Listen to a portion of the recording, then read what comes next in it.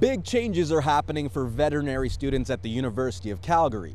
This is the brand new Veterinary Learning Commons, and it opens as Alberta faces a shortage of livestock and rural vets. There is no question that there has been a struggle or a shortage of specialty type practices across Western Canada, North America as a whole. There's no question, right?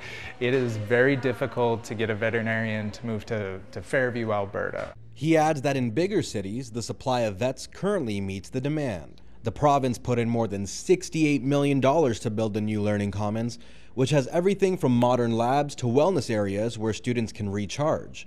The biggest addition is that the space allows for enrollment to double, going from 50 to 100 students accepted each year, making it Alberta's largest veterinary program. Took our first intake in of 100 students 2 weeks ago, but it's a 4-year program.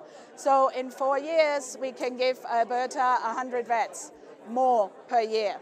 With twice as many vets graduating each year, Creelman sees this as a short-term fix that poses another problem.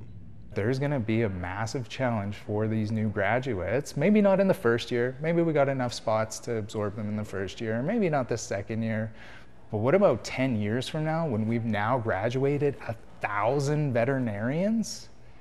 That is so many vets. We do not have that need or that capacity, regardless of if it's in a city or if it's within a rural environment. The university says the hope is that more grads will stay here in the province, serving farmers, families, and communities that need them most. In Calgary, Rain Rashid, City News.